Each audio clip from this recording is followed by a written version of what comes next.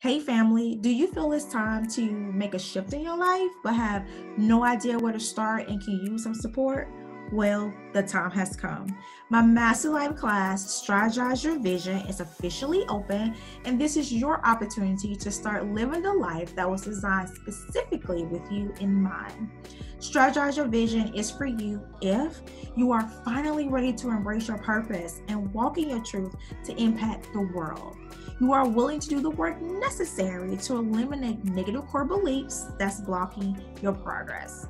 Or maybe you are simply ready to receive the blessings that has your name on them. Strategize Your Vision will teach you step by step how to develop a strategy that touches every area of your life to ensure your purpose and vision are in alignment. Family, you no longer have to do life alone because together we're going to get you clear on your purpose, write your vision plainly, and build a strategy for making your vision a reality. So if you're ready, I'm ready. So let's do the work together. All you have to do is visit strategizeyourvision.com to enroll today. I was so used to being broken that I didn't know what anything else was until I experienced wholeness. So it's like, I don't know what wholeness looks like, feel like, smells like, sound like, because I'm just so used to being broken. And when I started to experience something different, I'm like, this is what peace is like. This is what wholeness is like. But the thing is, we can only get to that place if we're willing to do the work and go beneath the surface. Hey family, I'm Tkea, and you're doing Life with LaKitia on Living Her Truth.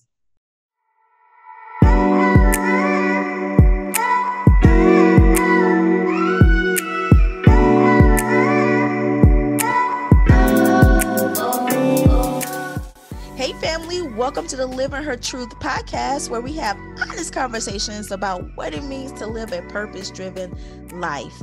I am your host, LaKitia Woodard from LaKitiaWoodard.com, the place where women receive the tools necessary to feel seen, heard, and supported while pursuing their purpose.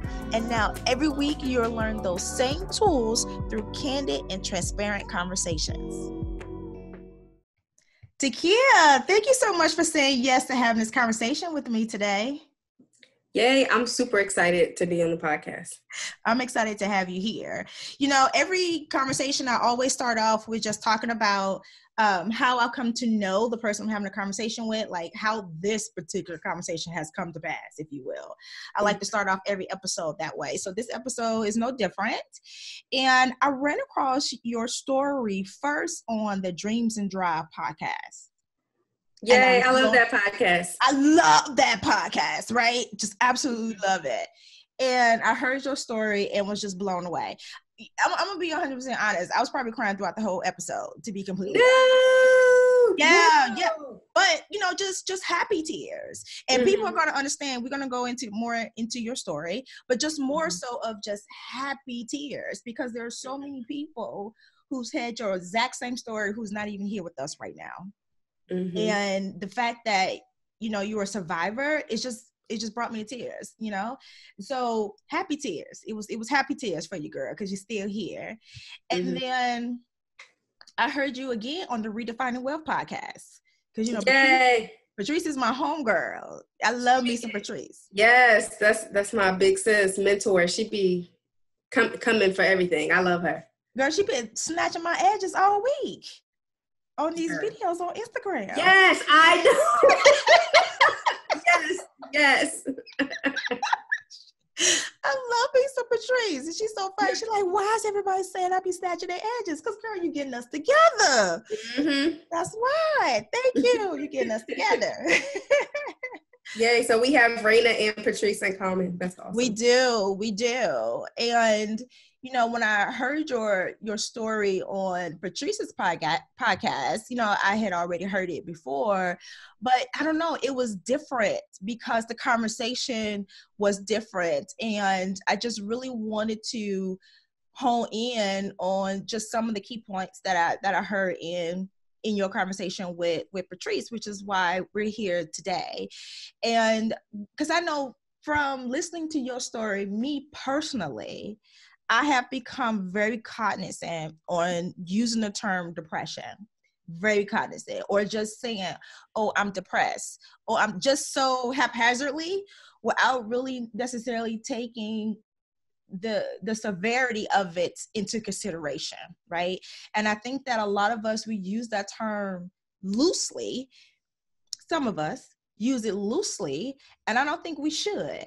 After listening to your story, I'm very cognizant, because I was just having a conversation with a friend, and I said, girl, I just been so depressed. I was like, you know what? No, I haven't been depressed. Let me just really call it for what it is, right? Because I don't want to downplay that word. So I really wanted to have that conversation with you, because I love the fact that you are changing how you're teaching people how to change how they speak about depression and suicide, because the words that we speak gives power, right? Mm-hmm. There's life and death in the power of the tongue. And so the fact that you are teaching people, how to speak about these things, I love that, because I'm just in this season right now personally where I am like challenging the status quo, if you will, or I'm just like reevaluating some of my core beliefs, and not necessarily negative core beliefs, but just beliefs that have me having has done well for me up until this point. I'm just questioning. And I think it's just a part of me operating in purpose, and the fact that my purpose is growing and evolving. So with that evolution comes the growth of my mindset and me seeing things in a different way, right? To expound my experience and my knowledge and my ability to learn. So I just really want to just hone in on that and have that conversation with you on today. But I think that we should start off, because people are probably really confused now at this point about what is it we talking about. But I think that we should just start off with you just, telling us your amazing story for those who hasn't, heard your story before. Yes. So I'm like, where do I even begin?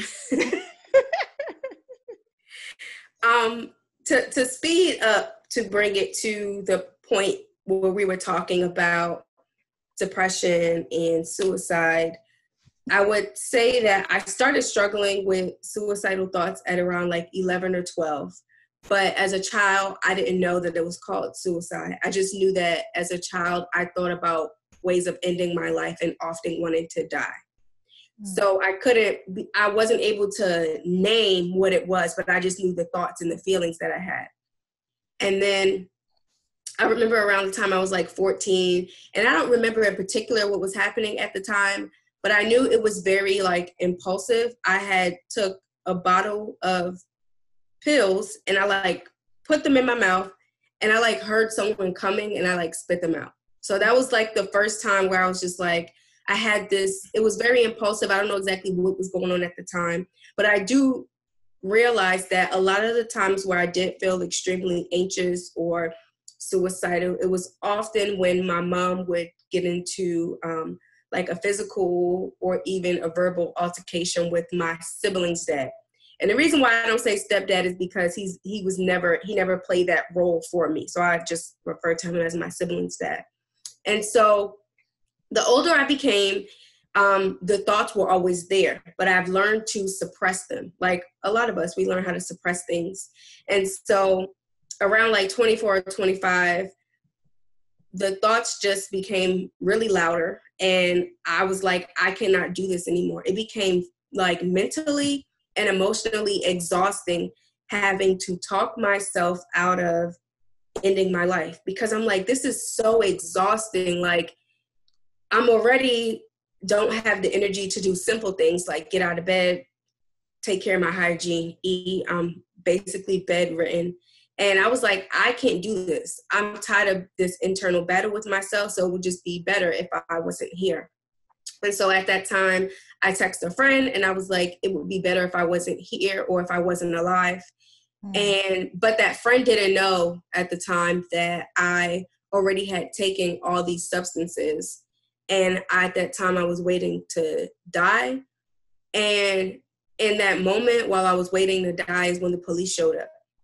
And when they came into my apartment, well, first they broke into the window. And they were like, can you make it to the door? But I was extremely weak because I didn't have anything to eat or drink in like maybe 3 or 4 days. And I was able to make it to the door. And when they evaluated me, they was asking me like, did you try to hurt yourself? And I told them, well, I already tried and like, it's not working, or like, I'm waiting for it to work, something along those lines. And they were like, you're a threat to yourself. You know, when was the last time you had anything to eat or drink? Because I was extremely weak and fragile. And I told them, I said, maybe 3 or 4 days ago. And they were like, well, we can handcuff you and force you to the hospital, or we can call the paramedics and they can transport you.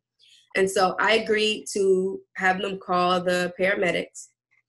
And when I got to the hospital, the psychiatrist evaluated me, and I didn't know like everything. Like I don't think I really knew why I was there at the time. I just said, oh, maybe they're just bringing me here for whatever.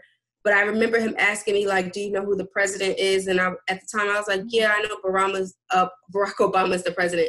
But they was asking me, like, do you know what today's date is, what the time is? And I didn't know. At that time, it was a gradual, like, fading away of my mind. And so they were like, well, we can offer you 2 options. Either you can commit yourself and it'll give you more control over the process, but you have to go into the psychiatric unit because you're a threat to yourself and you're not mentally stable. Or if you don't commit yourself, we will, where essentially the state comes in and the state has you. And so I didn't know what I was signing up for, but I just said, if you said it gives you more control over the process, then okay. And that's what really started my journey to like healing from, you know, my childhood trauma, to becoming self-aware, to truly understanding what mental illness is. In my case, is major depressive disorder and generalized anxiety disorder. And that's really what started to open the door. And I think before that, I really did limit mental illness to like people that was like just talking to themselves and walking down the street, not realizing that there's a huge spectrum of what it looks like. And I remember at the time saying to one of the ladies at the hospital, I said, I don't belong here. And she said, what do you mean? I said, I don't belong here. Like, I have a degree from Howard. I have a master's from Georgetown. Like, people like me don't come here, because in my mind, I was too educated or too accomplished to be able to be in a place that I was told as a child growing up that it was for crazy people.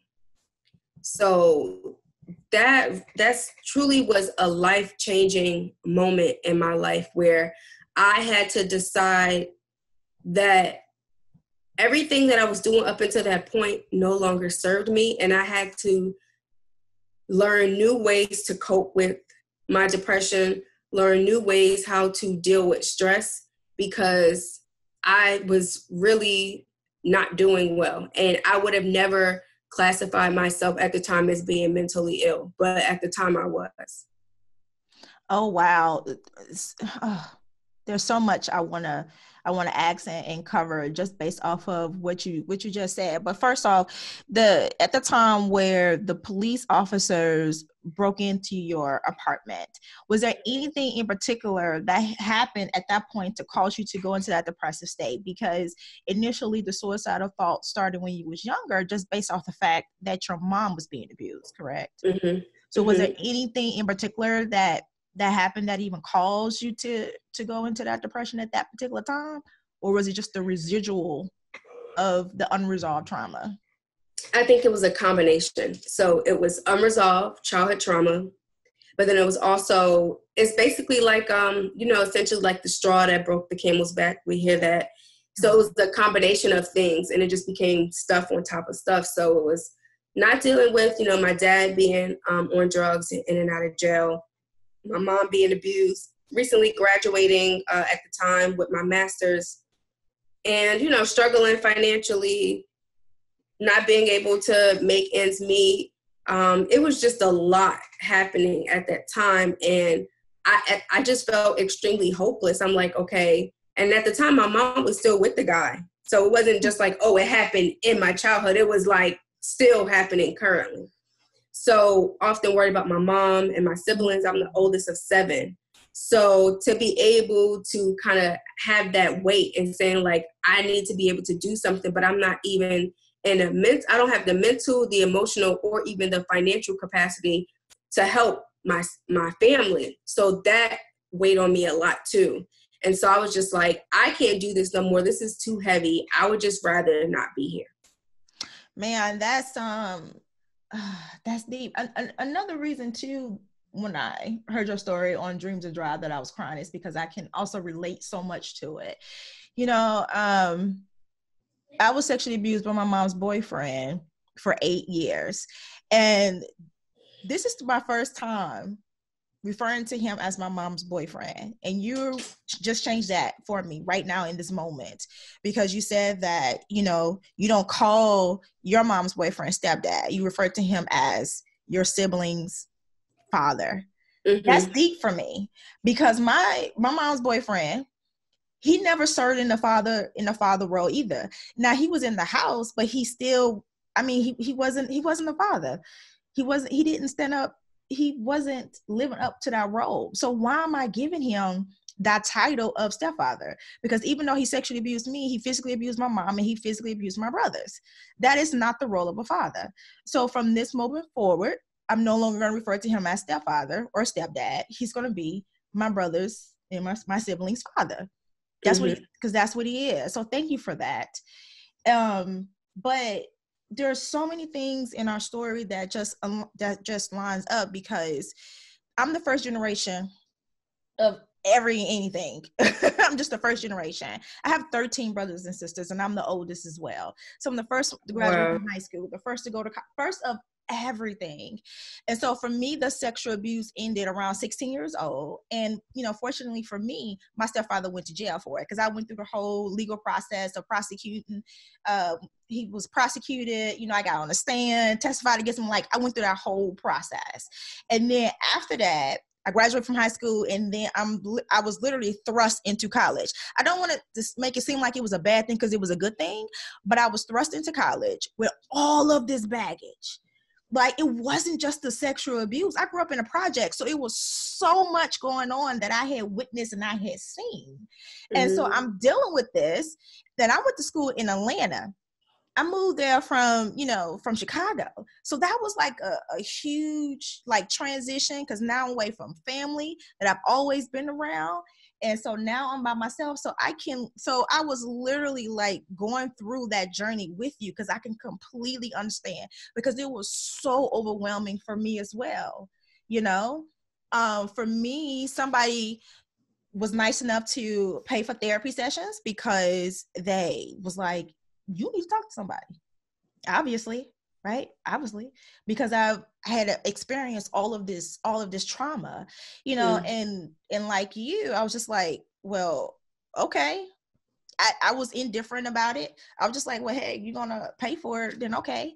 And something in me just clicked, and I was just like, let me take this seriously. Like, let me take these therapy sessions seriously. And I'm so glad that I did, because that started my self-awareness. That started my self-awareness journey. And here on the podcast, we talk about unresolved trauma all the time, how that can like literally affect us. And my trauma is sexual abuse. And I know that's not everybody's story, but I just really try to get people to understand that your trauma is probably not on the same level as mine, but it's still trauma. And it can be trauma that you witness. Like, you witness your mom, you know, go through that trauma that affects you. Your dad being on drugs, that affected you. And I think that some people just don't make the connection that is trauma. Mm-hmm. Like, it doesn't necessarily have to just directly affect you. It don't have to be against you personally, but the fact that you're in the room and you're experiencing it and you're growing up around it, that's trauma. Absolutely. And I think a lot of times people I don't think, maybe they feel like, oh, well, it didn't happen to me, so it's not my stuff. But if you've witnessed it, then you are a person who has experienced trauma. And I think the biggest thing is when we don't when we don't realize how trauma impacts us, Mm-hmm. people don't realize that what we often do is we act our pain. So we may not say I'm hurting or I'm feeling depressed or this thing is, too much to handle. We may not have the exact words, but a lot of times we act it out. So it's through our actions that our trauma is coming to the forefront. But we don't even realize that's what we're doing. Absolutely. And then people, when I say people, the people that surround that person that's acting it out, we don't even recognize it, right? Or, we see them acting out and we tell them, girl, just stop. Like, why are you acting like that? There's nothing wrong with you. And the fact that even you, when you said that you was in the psychiatric hospital, you said, right, I don't belong here. I got this degree from Howard. I got this degree from Georgetown. Why am I here? Like, I shouldn't be here. And I can't even relate to that because I'm going through all of these emotions when I'm in college. I'm going through all these emotions. And then I get home and people, my family, God bless their soul, they put me on this pedestal because I'm the first one to make it. And now I feel like I'm having imposter syndrome because I'm coming home. I'm the one that's made it. So everybody's like, oh, she coming home. But then I go to Atlanta and I'm battling with all of these emotional trauma that I've been going through and trying to like figure it out. And so even with me in my head, I'm like, but I got out of the ghetto. Why am I feeling like this? And it's just like, because you need to deal with this, sweetie. Like, that's why. But no, like my family never really sat down to like really talk about it and address it. Like I had to do all of that on my own. And I think that's a mistake that we make by ignoring the signs that we see in our family members. And that's it's not. Absolutely. Acting like, oh, it doesn't happen or it doesn't exist, but that's how trauma is passed down. Yes. And we're still dealing with the trauma from slavery, whether we realize it or not. Girl. So it's like we have trauma on top of trauma, years upon years of trauma. And it's not just the trauma that we're currently facing. So it's unpacking all of that. And it's not until we address our trauma that we can actually start to operate, I believe, in our fullness. It's very different you can tell. Now I can tell that I'm in a much better place. I can tell when someone is operating out of a place of brokenness versus wholeness. So because when you're broken, a lot of times we're looking for validation. It's insecurities, trying to be in a relationship for someone to fill certain voids, not feeling good enough, feeling guilty about things. And so once I started to look at that and I look at where I am now, I'm like, oh my gosh, it is mind-blowing to me of where I am now, because I never thought in a million years, because I was so used to being broken that I didn't know what anything else was until I experienced wholeness. So it's like, I don't know what wholeness looks like, feel like, smells like, sound like, because I'm just so used to being broken. And when I started to experience something different, I'm like, this is what peace is like. This is what wholeness is like. But the thing is, we can only get to that place if we're willing to do the work and go beneath the surface. Yes, absolutely. I have a Master Life class called Strategize Your Vision. In that class, I talk about embracing change, and I talk about embracing change in different areas of our life. And it's because how do you know better if you don't experience it? Like you literally may have to change where you live, change the way you think, change the people that you hang around, change the place where you worship. Like you have to experience that change. You have to embrace it. You have to welcome it, because even with me, like I didn't know better. I was raised in the projects, but once I went to Atlanta, and people laugh at me when I tell them all the time, it was a culture shock. And I went to HBCU.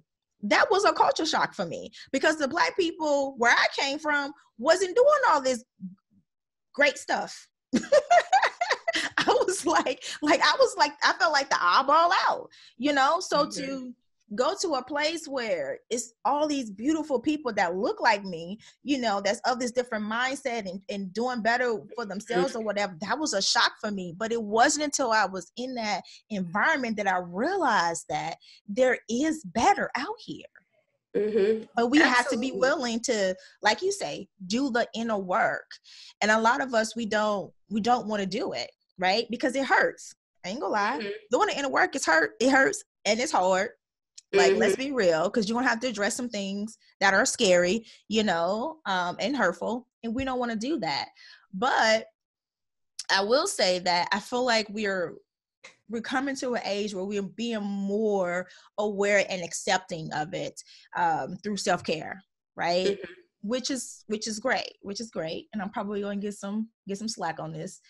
But I feel like, even with that being said, I feel like we in this women's empowerment movement right now. So I feel like self-care is like a trending topic, if you will. It's like the cool thing to say.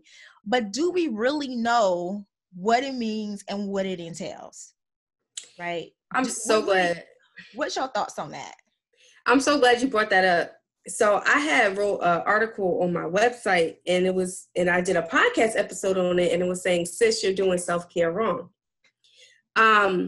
Because the thing is, when it comes to self-care, a lot of times we like to limit it to like getting our hair done, our nails done, eyelashes, and all that stuff is definitely a part of self-care. But what I've learned is that there are two types of self-care. Like, there's the self-care that is like very mindless, which is like, get your hair done, get your nails done, get your feet done, go get a massage. That's like very mindless. But then you're talking about the self-care that is actually requires work, where it's like a work self-care. That is going to therapy, that is learning to set boundaries, that is becoming self-aware, that is removing toxic people from your life, going to the gym, because that's work that you have to do. And so I've learned to say like, okay, is this my work self-care or this is like my mindless self-care? Because I always say you can do everything in the mindless self-care in the sense of getting your nails and your toes and your eyebrows done and all that stuff is great. But what good is that if you're still broken and you're dealing with depression and you have unresolved childhood trauma? Like, the mini and the petty not going to do nothing for you. And so I think it's important that we realize that, well, yes, we want to make sure that our outer appearance is good and that we look good so we can feel good, but then also making sure that, okay, do I have some insecurities, some voids that I actually need to address? Do I need to let go of toxic family members or friends? What are those things that I have to do internally? And that's a part of self-care that people don't make that connection. They don't. And for those who do, who you know, go to therapy, I'm probably jumping ahead, right? Because let's just get people in the therapy chair. Let's just start there. But I feel like for those of us who do go to therapy, are you implementing what you learn in the therapy session? Girl. Because it's one thing to go and talk about it, but are you going home and implementing what it is that you learn? So if you uncovered this negative core belief and you turned it around for positive, then why are you still going home and looking in the mirror and don't like what it is that you see? Girl. It's a totally different thing. We have to do. You are. No, you preach it, because I say that all the time. I'm like, therapy is great and I'm always encouraging it. But if you're not putting into practice what you learned about yourself, it's a waste of time and a waste of money. I mean, the therapist getting paid regardless, but for you, it's an investment. So it's really taking that time to say, like, you know what? I know, like, for me, perfect example, and this is a part of, you know, my self-care. I had a very hard time learning to accept, like, my stomach, but that didn't even start, like, as an adult. That was, like, a child at, like, 11 or 12 years old. I always felt like my stomach looked like, I don't know, like a little pack of Vienna sausages or something. I don't know. I just, as a child, I just never liked my stomach. Like, it just, when I looked down, it's just like, it was like shame, disgrace, like what I saw. And I remember up until I was like maybe 24 or 25 when I first started seeing the therapist that I have now. She's like, I want you to go home and I want to challenge you to look in the mirror at yourself naked. And I was like, you want me to do what? Like, girl, please don't. Right, because I used to take showers and go in the bathroom in the dark. So that way when I walk past the mirror, I don't have to see my stomach. Yes. Girl, stop. Really? Yes. And girl, yes, it was super deep for me. And it was one day I said, you know what? I'm going to just do it with she, because I know at the end is for me. So I stood in the mirror. I didn't have on any clothes. And I remember saying to myself, I'm so sorry for not honoring you. I'm so sorry that I did not take care of you. But I thank you for getting me this far, because even though I didn't like necessarily from the neck up, I'm like, yeah, I'm good. But when you got from here down, it just was really hard for me to accept it. And I said, but you know what? I said, I thank you for getting me this far, and moving forward, I will make sure that I honor my body and honor myself. And it was like a life-changing thing for me, because now when you're talking about self-love and that confidence that, exudes from the inside out, because I would take all of these like self-esteem quizzes and it would tell me I had above average self-esteem. But I was like, I don't know how that's possible when I can't accept this one part of my body. And I said, you know what? If you don't like something, of course, we can work on changing it. But at the same time, I still have to be grateful what it is for what I have and where I currently am. And from that moment forward, like it didn't bother me anymore. And now I look at myself all the time. I be like, Rose and all. I mean, granted, I've definitely lost almost 70 pounds in the past year and a half. So yes. So, I mean, of course, that's part of it. But the other part of it is like, yeah, those roles are still there. And I'd be like, hey, girl, how you doing? We still working. I really mastered how to like put my jeans on a certain way so I didn't have to see like my stomach through my jeans. And now I don't care. I wear high-waisted jeans and it may, pudge a little stick. And I'd be like, okay, I don't care. But it takes a certain level of work that you have to do to get to the point to accepting all of you. It's not good enough that I can only accept, my face, like, I'm pretty, I have a nice face, but my face is only one part of my body. Mm-hmm. And to be able to get to the point where I can accept all of me is huge. And now, I know that I'm working and continuing to love myself, because one of the things that I do is I get up at 4:30 in the morning. Yes, I do, to go work out at 5 o'clock in the morning. And that's my time to, it's not just about looking a certain way and working out, but it's also, one, it helps manage my stress. It helps to manage my anxiety. It helps to manage my depression. And that's also a time for me to decompress and fill my cup up, because I'm constantly pouring and giving to other people. Mm-hmm. And so it took me a really long time to get to that point, but it was, again, because of therapy. And I remember someone said something to me, it was a family member. They were like, I started going to therapy and I'm not seeing or doing the stuff that you're doing. And I had to tell them, look, you just started therapy a couple months ago. I've been with the same therapist for 4.5 years. Hold on. Take a pause right there, because I want you to say that again, because I think that a lot of people think if I go to therapy for 30 days, I will be good. But say that again for the people in the background.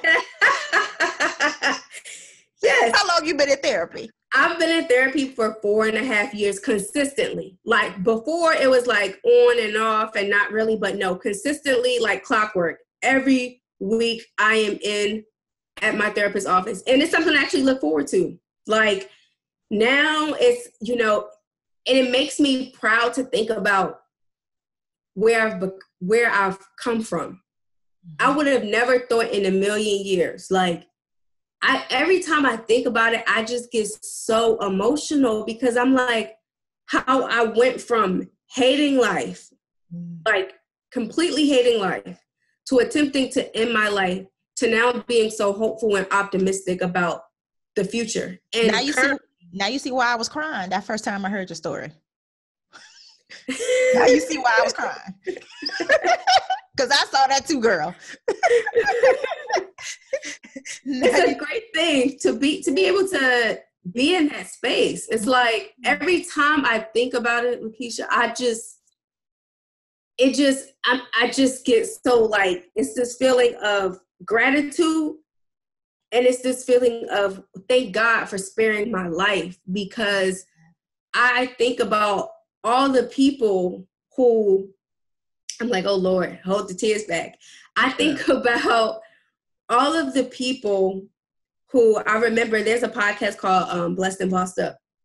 And the host, Tkea, she really merges faith and entrepreneurship. And I remember one time I was texting her, and she told me that think of all of the people whose breakthrough and their purpose and everything is contingent upon you saying yes to God and working on your healing. And I said, don't make me bust out in the praise dance right now. Don't make me bust out in the praise dance right now. But think about it. It's so true, because sometimes people's blessings and breakthrough are attached to us saying yes. Yes, I know this. And this is another reason why I'm doing this podcast, because I want people to understand that you have to say yes to your purpose, because your purpose is not just for you. There's a void in this world that only you can feel, and you need to say yes to your purpose every single day, because there is somebody waiting on you. And I know this because for a long time I ran for my purpose, because I knew my purpose. Okay, so growing up, I always wanted to be Perry Mason. You probably have no idea, because you're young. You probably have no idea who Perry Mason is. But I do not. Yeah, it's a show that came on way back in the day, and Perry Mason is an attorney who never lost a case. So for a long time, I wanted to be the next Perry Mason, i.e. an attorney. But I knew that wasn't my purpose. I knew my purpose was sharing my story of surviving sexual abuse and how to, use that experience in a positive way to become more self-aware and more determined to achieve whatever it is God has for me in my life. I knew that was my purpose, but I ran from that. Number one, because I wasn't healed at the time. I needed to address it, and I hadn't done it, and I didn't want to. And who wants to go life talking about sexual abuse? I didn't want that. But it wasn't until I embraced my purpose that things started to fall in place for me. And I started to help other women, the children who I've been able to just help to just speak up and talk about the fact that they was being abused so they can get out of their situations. That was because I, had the courage to just speak about it, to become a speaker and to just like speak about it. So oh my goodness. So I love the fact that you are walking and operating your purpose, but that is hard. Like, I know you go through therapy or whatever, and I know my process for really getting to the point of really embracing it, but talk to the person right now who knows their purpose and they don't want to say yes to it because it's tied to something really, really painful in their lives. Because mine is tied to sexual abuse. Yours is tied to depression and suicide. Like, that's not really, just hearing it like that, it's not encouraging people to operate in their purpose. So take a moment to talk to that person who's, running from their purpose because it's still tied to something painful. Like, what would you say to that person? I would say first, before they even get out and start to create a platform and create a business or whatever it is for them, first it comes with being honest with ourselves and realize that it is not your fault, number one. Mm-hmm. And it did not happen to you, it happened for you. To be able to change the narrative, because when we say it happened to us, we give the trauma or the person who caused the trauma the power. And it's about taking our power back to say, you know what? I'm not responsible for the things that happened to me. I'm not responsible for the sexual abuse. I'm not responsible for growing up in the hood. I'm not responsible for any of that. But what I am responsible for is my healing. Nobody can do it. Nobody can do it but us. And so I think it's important that before, it is, yes, it's very scary. And it may seem very abstract to think about what can life be like once I'm healed and I'm whole. But think about all the things that you can't do right now and the things that are stopping you because you're like, I can't do this, I'm too afraid. But the minute we start to speak life into ourselves and the minute that we start to take our power back and do the work. And so I'm always going to advocate to go to therapy so we can start getting to the root of those things that hinder us, the things that stop us from living our best lives. Because a lot of us say we live in our best lives on social media, but what we're living is our best life. And it's y'all heard, turn the radio up, turn it up, turn the volume up on your cell phone or wherever device you're listening right now. Cause I don't think you heard what she said. She said on social media, you said you living your best life. But honestly, in real life, you living your best lie. Yeah, because we are trying to keep up with what everybody else is doing or put on this facade like we got it all together. I know because I've been there. So I think it's important that in order to walk into the fullness that God has for you and to walk into your purpose is going to take some very hard work, but then also connecting with other people who have done the work and are still doing the work so that you can get encouragement from them. It's one thing to be able to ask somebody for advice or try to be around other people who are not doing their work. No, they can't relate and they don't know what it's like. And they may tell you, girl, don't go to therapy. That's for crazy people or ain't nothing wrong with you. Just pray about it. You'll be all right. No, those are not the people that you want to be around because those are people who are still stuck in their brokenness. And so you want to be around people who will encourage you to be the best version of yourself. Absolutely. And that's another reason why I share my story now, because I want women to know that, because there's still grown women right now who were sexually abused as a child that haven't even dealt with it. They haven't, healed from it, haven't went to a therapist, and they're literally successful. These are successful women. Mm-hmm. And, the effects of the unresolved trauma is affecting them, and they know why, but they just too scared to even talk about it. So I show up and I share my story so women can see that there is healing on the other side. There is healing. You can literally have a happy, healthy relationship in marriage. Mm-hmm. Yeah, you can absolutely heal from sexual abuse. But I also wanted to add to that too, because think about it in terms of whether it's sexual abuse, no matter what the trauma is, just think about this. When we don't take the time to heal our stuff, if we have children, 9 times out of 10, we're passing that on to our children. And we don't even realize it, like how we're acting. And that's not to say we're not being the best parent that we can be. Of course, we're doing, I believe my mom did the best she could with what she had. I would never say that my mom was not a good parent. But I will say that if she would have taken the time to heal and work on certain things, my life could have been completely different. And we don't realize how that when we don't take the time to heal, it really spills over into every area of our life, and especially our children. And think about us. A lot of us are who we are today because of the trauma that our parents didn't deal with. So we're talking about, our parents being, our mom being abused, not taking the time to actually work on their healing. And now we're victims of things that happened to them. And so it's important that as parents take, and I'm not a parent, but parents take the time to do their work so that their children don't have to deal with the burden and the weight of them not dealing with their own trauma.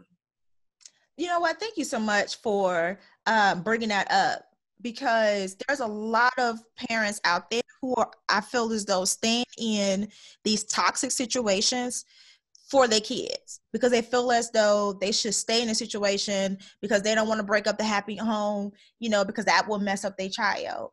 But what you have to realize is that your child is watching you, taking notes and learning how to negatively deal with that toxic situation. So by you staying in that situation is doing more harm than good. So I'm so glad that you brought that up, because mom, dad, I don't have kids yet either, but it's like, mom, dad, if you think that you are hiding it well from your child, I'm tell you right now, you're not.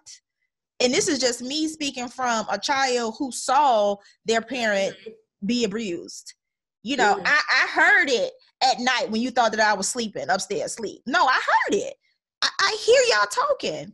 Your child don't, like, I feel like sometimes we underestimate the smartness of a child. The intelligence of children. Like, they're picking it up and they're soaking it in, and they're growing up and they're mimicking what they saw as a child. Like, we have to, like, it starts with self-awareness, and it starts with you taking care of you. Take care of you. You're gonna teach your child to do the same thing. So I'm glad you brought that up, and I pray that helps somebody and releases some tension from somebody. I just pray that this whole episode, this whole conversation helps somebody out there. So thank you so much once again for saying yes to having this conversation with me. Thank you so much, Tkea. Absolutely. I'm always grateful that I have the opportunity to share my story, because I believe that every time I share my story, it helps to dismantle the mental health stigma, and it helps to set somebody else free and to be able to get the help that they need.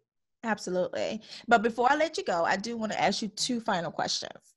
Of course. So, first off, give us a book recommendation of a book that, or Audible, that has impacted your life in a positive way. Well, this is a shameless plug, but I have to put my book in there, of course. Go ahead, throw it in there. Because it is, of course, about my life. And it did change the way, because I'm not going to even lie. So in September of 2019, I went into a terrible episode of depression because I was not on my medication, and I became extremely suicidal, and I was at risk for having another suicide attempt. And I started reading my book, and I mean, I know the book, like, okay, not to say like I don't know what's in it, but I started reading through the pages, and I started crying as I was reading through my book. And I said, not only, girl, is this a good book, but like, look at all that you've overcome. And it's like, you've overcome this before.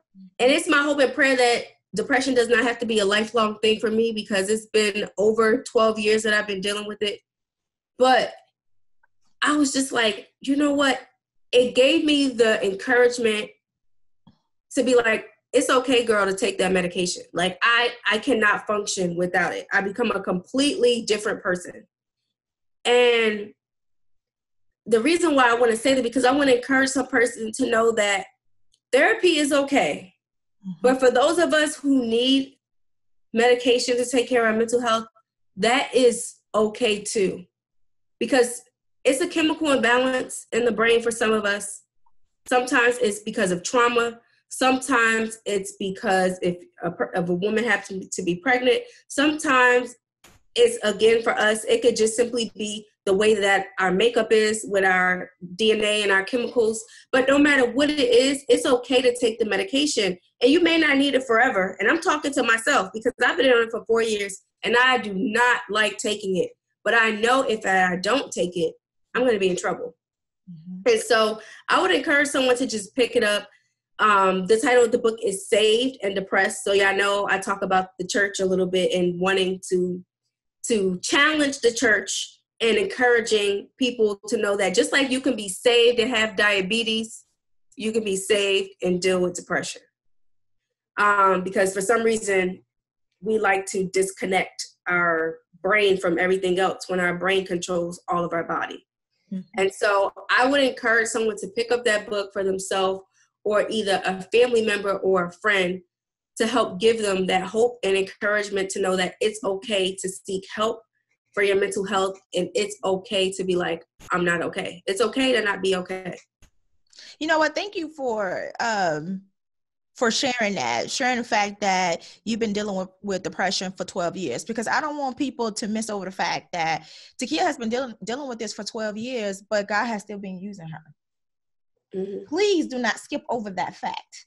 Please don't get hung up off the fact that she's been dealing with depression for 12 years.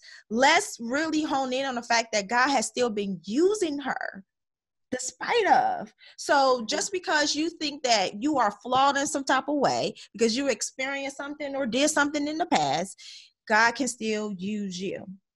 Mm-hmm. You just have to say yes to your purpose. Absolutely. And work. Period. So please don't overlook that fact that she just said that. So thank you for sharing that. And then one last thing. When describing the meaning of living your truth, what is your third word when you hear these two words put together? Okay.